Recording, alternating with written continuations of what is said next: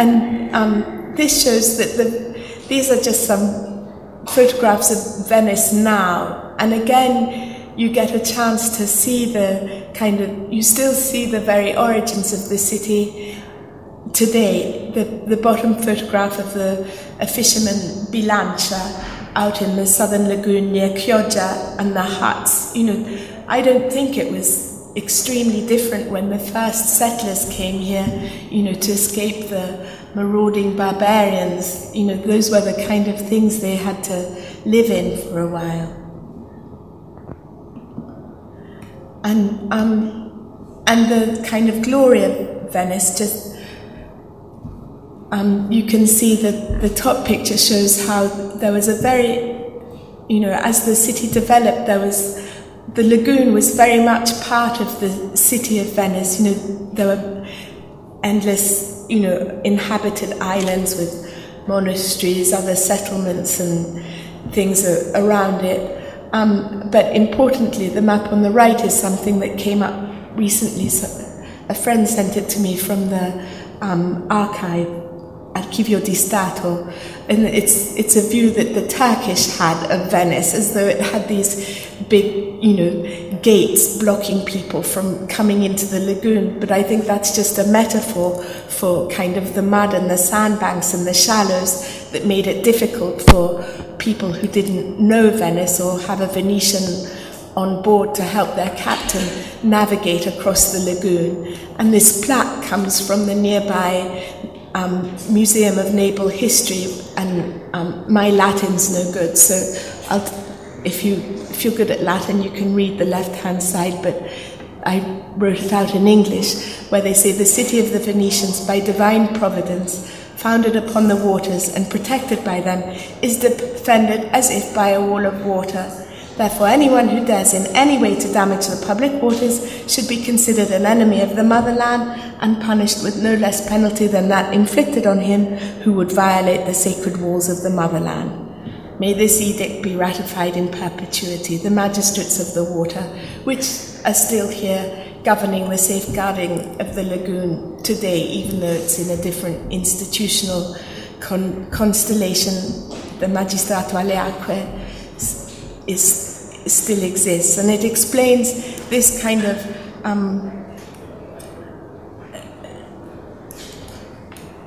framework for Venice, explains why the Palazzo Ducale is such a delicate lacework architecture, why they didn't have to have such big fortifications. And as you'll have learnt through the course with Elizabeth Carroll, it's reflected throughout the art and the architecture as well. And kind of this is more or less what the lagoon looked like, and Venice, at the time that plaque was written out. And this was when the problems began. It was by Sabadino, one of the main, they called him an engineer. Well, we call him an engineer now. I don't know if they used that word back then, but he was very instrumental in thinking through the strategy for managing the lagoon system.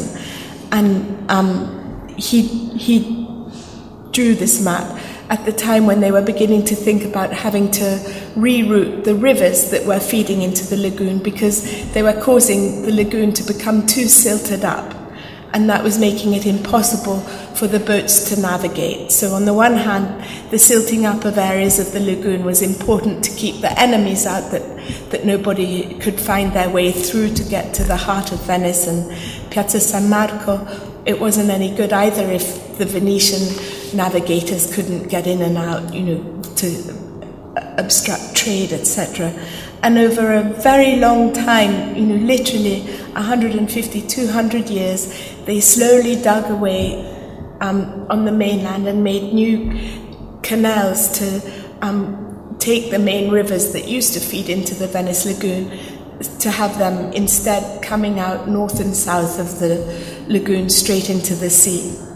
And that in turn accounts for the appearance of the big beaches, with Cavallino and places like that. And this is Venice in the Austrian times, when this is a map by Combatti, and it shows the lagoon shortly before they started to build jetties at the inlets, because what I skipped telling you is the important thing to remember about Venice is that it has the twice daily tides, and thanks to the tides there's the constant circulation and freshening of the water in the lagoon, which permits, you know, all the wastewaters generated by the city to be taken out to sea and fresh water come in,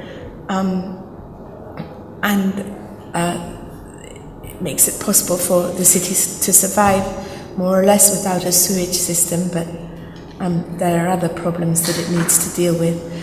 And so when the Austrian Empire was in charge of governing Venice, and steamships were developed, they felt that there was, even without the fresh inputs of sediment into the lagoon system, that there was still a problem with the navigation channels still being not deep enough for like bigger steamships, etc. So what they did was, at the three inlets that separate Venice from the Adriatic Sea, they started to build jetties.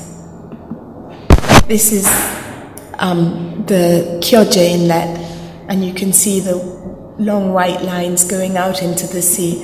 In fact, are like this when you get up close, big stone walls, and that way they they concentrate the tide in the tidal current in the narrow inlet for a longer distance, and that has a scouring effect and keeps the channels naturally deep up to a limit.